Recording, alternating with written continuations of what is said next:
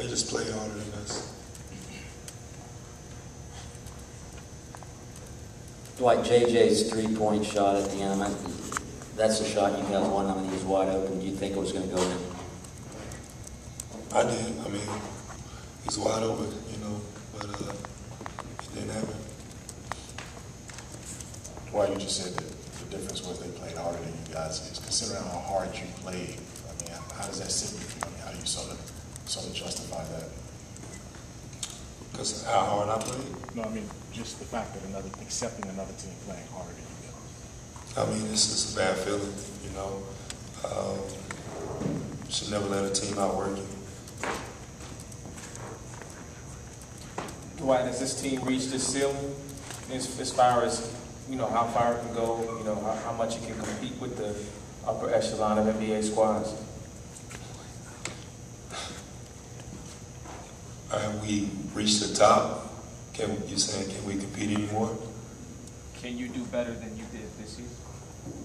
I mean, that's the plan. Come back stronger next year.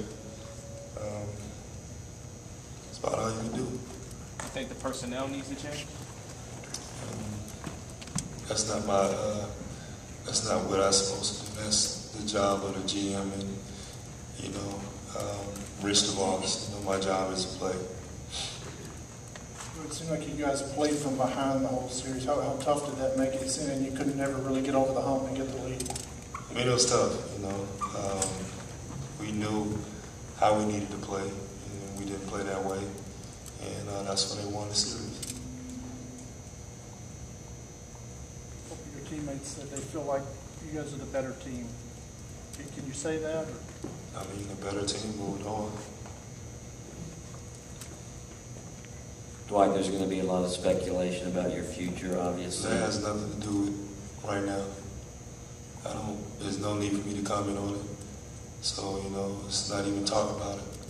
There's no need to bring it up. You know, right now, you know, I'm figure out, you know, how can I get myself better for next season, not about what team I'm going to play for. But right now, I'm with the Magic. So all the speculation can stop, you know. There's no need to talk about it. Dwight, what was your message to your teammates if you had the chance to give them a message in the postgame? Nobody knows what to say. You're just losing the series.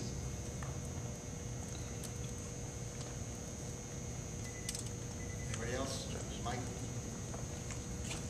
Well, you just addressed what I was about to ask, but I mean, what would your message to the fans in the city of Orlando be?